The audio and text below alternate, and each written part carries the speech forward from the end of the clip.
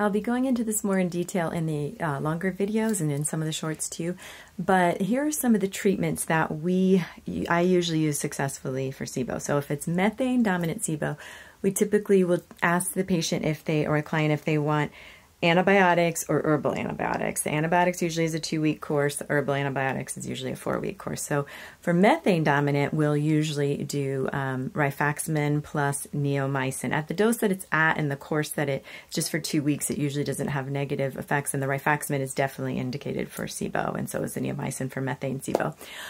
We can also use a variety of herbal combinations for methane SIBO. I'm going to go into that more in detail in my videos, but oftentimes it involves high dose garlic or alicillin. So it's a bit of a much higher dose than what I had mentioned in a couple of years back, methane dominant SIBO. So check out the full video on that, but a lot of times it's garlic, oregano, or berberine.